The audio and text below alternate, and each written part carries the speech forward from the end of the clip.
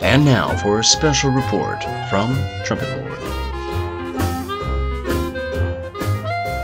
Hi everyone, it's Trumpet Lord from the Trumpet Council and Associates, and I'm here to talk about our meeting room.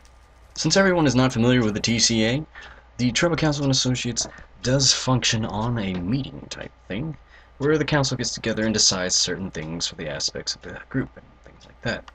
This here is the meeting room, and it is designed to hold and house the TCA Council when they are making important policy changes and things like that.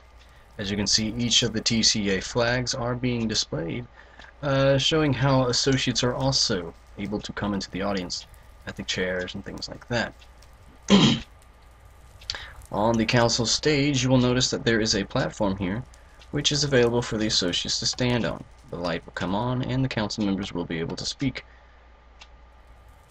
with the associates at that time. Any associates who are watching the meeting have to stay in the audience, though.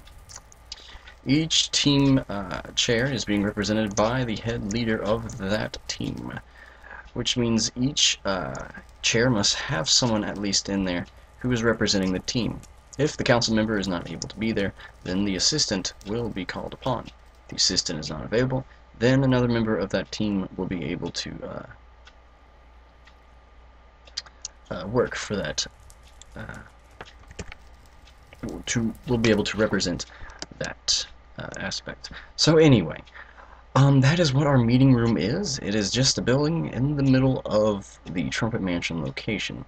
It represents the place where the council comes together and enjoys doing different policies and making sure that the TCA functions correctly.